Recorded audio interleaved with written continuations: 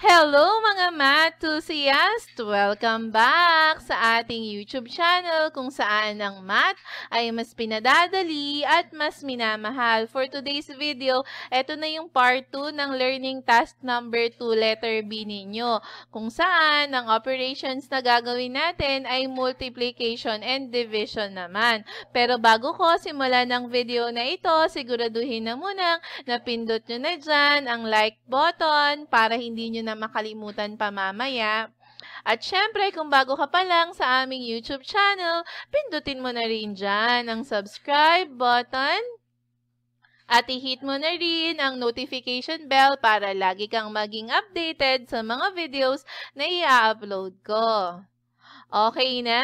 Okay na. So, mga anak, since ito ang part 2, kung ito yung una yung nakita bago yung part 1 natin, stop muna kayo ha. Puntahan nyo muna si part 1 para yung mga sasabihin ko dito, makarelate kayo. Kasi medyo na-discuss ko na rin siya ng onting-onte sa part 1. At hindi kayo magtaka paano nangyari yun at bakit nangyari yun. Okay?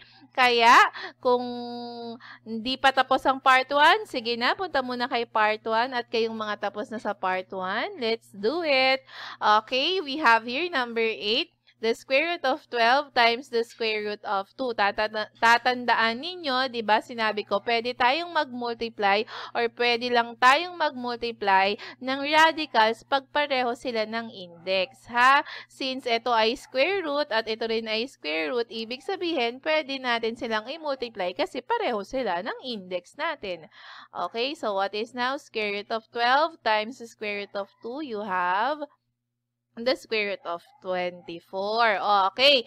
Okay na sana itong sagot na ito. Kaya lang, di ba, ang nakalagay sa ating direction, dapat naka-reduce or naka-simple sa form siya. So, iisip kayo, ano bang factors ni 24 wherein meron siyang factor or yung isang factor doon ay may square root. Ngayon, kung sa sagot ninyo wala nang lumabas or simple na siya, okay na. Nagkataon kasi sa akin na pwede pa siya. Kung lumabas na sa inyo dyan ay 11 or 5 or 7, wala na kasi siya eh, di ba? So, okay na tayo doon ha, wag nang ma-stress. Dito kasi meron nga. So, anong factors niya? We have 4, di ba? And then, 6. So, what is 4 times 6? You have there 24. Ano ang square root ng 4? 2. Kaya ilalabas si 2 and then you have square root of 6. Tatandaan nyo para malaman nyo kung meron pa siyang perfect square na factor, i-divide nyo siya by 4, 9, 16, 25, 49. Ayan, kasi ito mga perfect square. So, ito ngayon, yung gagawin yung other factor. Pag divisible, ibig sabihin, siya yun. Kunyari, ito, 24, divisible siya by 4. So, factor siya. Kung yung 24 divisible by 9, edi 9 sana yung nakalagay dyan. So, that's how you check. Okay? For number 9, we have 4 square root of 15. Imumultiply mo sa sum ng square root of 6 and square root of 5. So, ang gagawin mo, distribute lang yan. So, you will have here 4 square root of 15. Ayan, times square root of 6. Okay, tapos, i-add mo siya sa 4 square root of 15 times square root of 5. Okay, let's see. What is now 4 square root of 15 times square root of 6? So, 4 times 1 dito is 4. And then, 15 times 6 is square root of 90. Okay? Plus, 4 times yung 1 dito is 4. And then, square root of 15 times 5 is square root of ilan? 75. Tama ba? Teka lang. Inisip ko lang yun eh. 15 times 5 is 25, carry 2, 5. So, you have 75. So, check. Ngayon, magkaiba sila ng radicand, diba? I-reduce natin sila. Kasi baka mamaya at the end, pareho naman pala sila at pwede natin silang i-add. O, sige nga, tingnan natin. So, we have here 4. Anong factors ni 90? Kung saan yung isang factor niya ay merong square root? O, obvious na obvious naman, di ba? 9 and 10. Okay, plus 4. O, ano yung square root ng 75? O, ano yung factor ni 75 na merong square root? Dahil ending with 5 yan, so we have 25, di ba? So, we have 25 times, ilang 25? Tatlo. And then, we get the square root. Anong square root ng 9? 3. I-multiply sa number sa labas. So, 3 times 4, you have 12 square root of 10. Okay? Plus, ano ang square root ng 25? 5 times 4, you have 20. So, you have 20 square root of 3. Pwede pa ba silang i-add?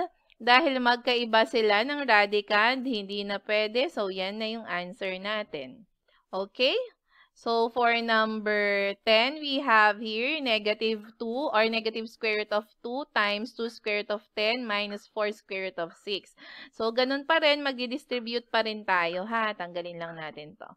So, you will have here negative square root of 2 times 2 square root of 10. Okay? Minus, you have here, negative square root of 2. Ito yon minus, times pala, kasi nagmumultiply tayo, 4 square root of 6. O, baka malito ha, times yan kasi nag-distribute tayo. Teka, ayusin ko lang. Oops, wait lang ha. Wait. Ayaw ba? Ayaw mo ba? Ayaw mo ba? Ayan, gusto naman pala niya. Okay, so we have this one. So, what is now this one? Negative square root of 2 times 2 square root of 10. So, negative 1 ito ha. May invisible 1 dito. So, negative 1 times 2, you have negative 2. Now, square root of 2 times square root of 10 is square root of 20. Minus, you still have negative 1 dito, diba? So, negative 1 times 4 is negative 4. So, negative 4. Okay. And then, 2 times 6 is square root of 12. Okay. So, dahil magkaiba sila, diba? I-reduce natin. Ano ngayon ang factors ni 20 na merong square root yung isang number niya? So, you have negative 2, diba? Square root of 4 times 5. Ngayon, eto na, naiirita na ako dito. Pwede naman i-multiply yan, di ba? Negative times negative is positive. Or KCC nyo. KCC. Keep, change, and then change. So, this will become positive na. Ito, positive na rin ito, ha? 4. And then, what is the square root of 12? Ano yung factor ni 12? Or factors ni 12 na yung isa meron din square root? Eh, di 4 times 3. Okay, so you will have here, ano ang square root ng 4? 2 times negative 2, you will have here negative 4 square root of 5. Plus, ano yung factors ni, ano yung square root ng 4? 2, diba? 2 times 4, you have 8. And then, square root of 3. Ayan na ba yung answer, ma'am? Ayan na po ang ating answer. Kasi hindi na sila pwedeng pagsamahin pa. Okay?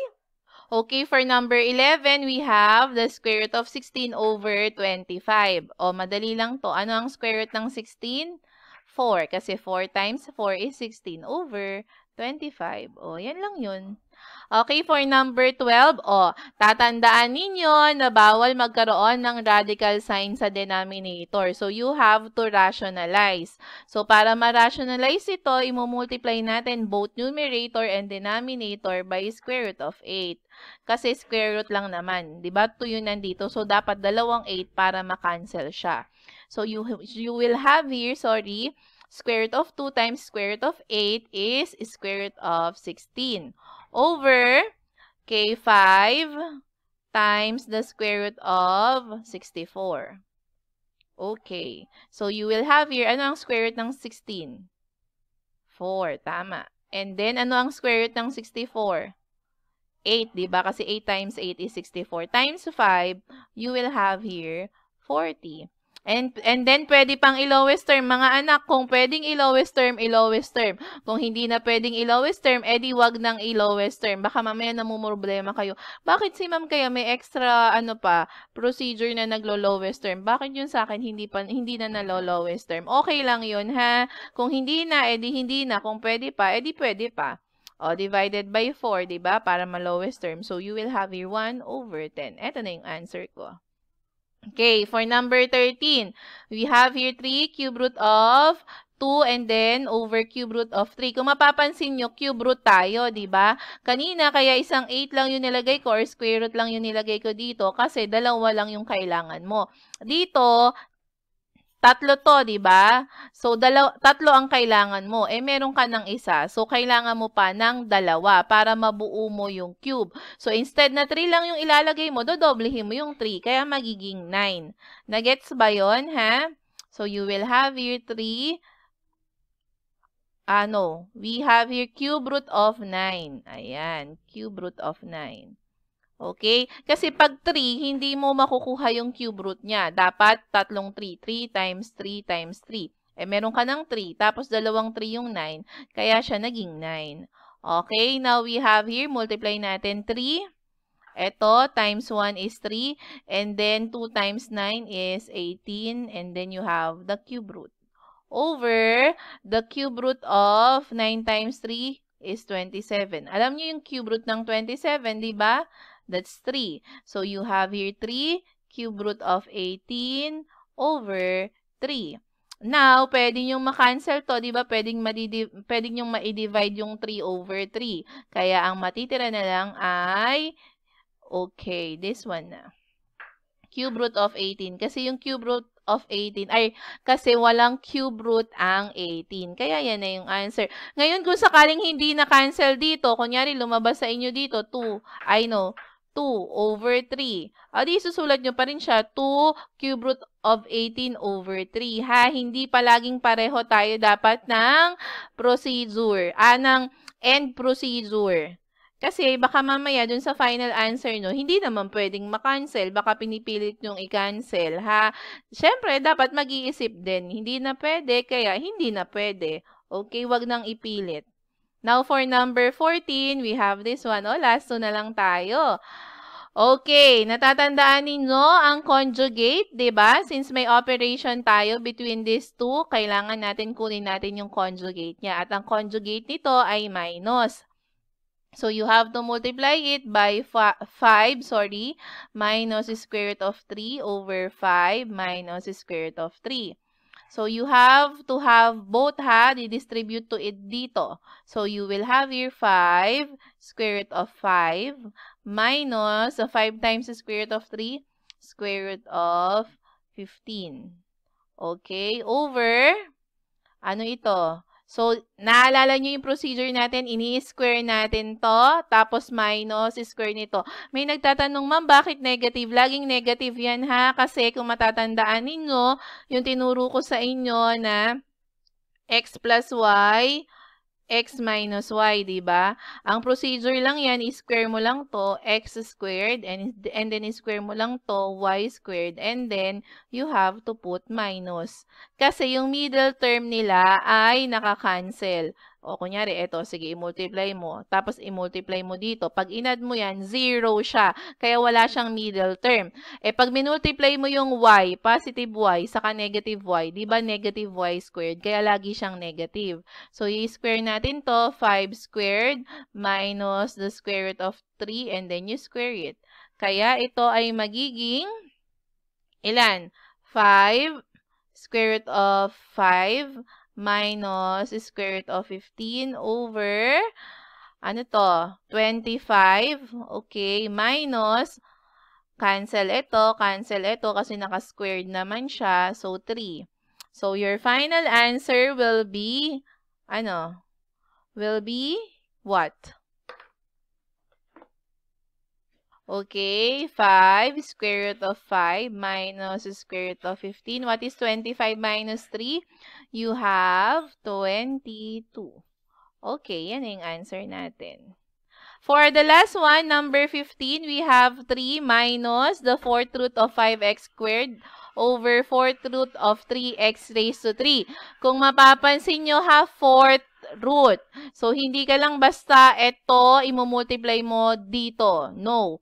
Ano ba ang kailangan ni 3? Ilan ang kailangan ni 3 na 3 pa para maging 4 siya or para maging 4 siya? So, that will be 3 times 3 times 3. Kasi may isa ka na, kailangan mo pa ng 3. What is 3 times 3 times 3? You have 27.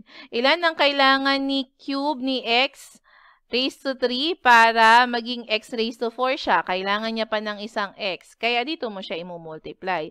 So, imumultiply mo siya by the 4th root of 27x over, we have here the 4th root of 27x. Okay? So, you will have here, distribute ha, 3 and then the 4th root of 27x. Okay? And then minus, ilan ito? 5 times 27. What's that? We have, paki-multiply nga, mga anak. 27 times 5, 35 carry 3. So, we have 10, 13. So, 135. So, you will have here the 4th root of 135 x raised to 3. Okay, over. So, eto, ang mangyayari dito ay 3 times 27 is 81. So, the 4th root of 81 x raised to 4. So, we will have here now this one. Copy lang yung nasa taas. Ayan. Minus the 4th root of 135 x raised to 3 over, ano ang 4th root ng 81? 9. Ay, 9 tuloy. 3. And then, ano ang 4th root ng x raised to 4? X. Okay, so this is our answer.